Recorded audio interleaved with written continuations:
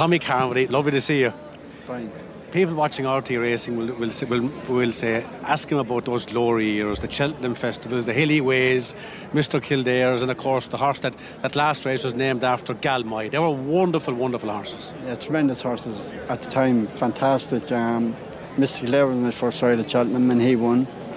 My next ride was Hillyway and he won. So we were on a roll then. Yeah, fantastic it was, and I've had a good innings with Cheltenham, with 7 winners over my career.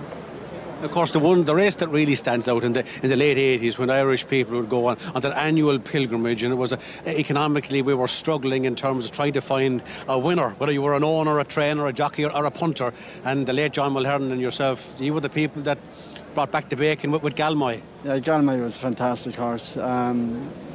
And looking not to win 3 in a row because he should have had blinkers on him the third time. But the governor at the time said no way would he put blinkers on him. But he was a fantastic horse. What made him so good?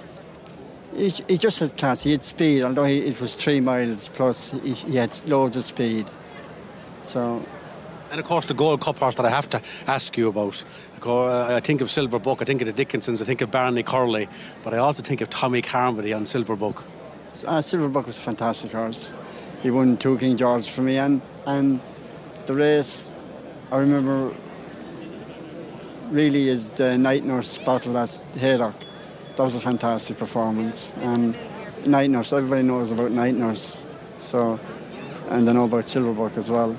Tommy Carmody, I could stay speaking to you for hours over a kitchen table and a cup of tea, but they're telling me we've got to go. We'll come back to it, but it's great to remember Silver Buck, Mr. Kildare, Hilly Way, and of course the mighty Galmoy. Tommy Carmody, good to speak to you. Right, Brian, thank you very much.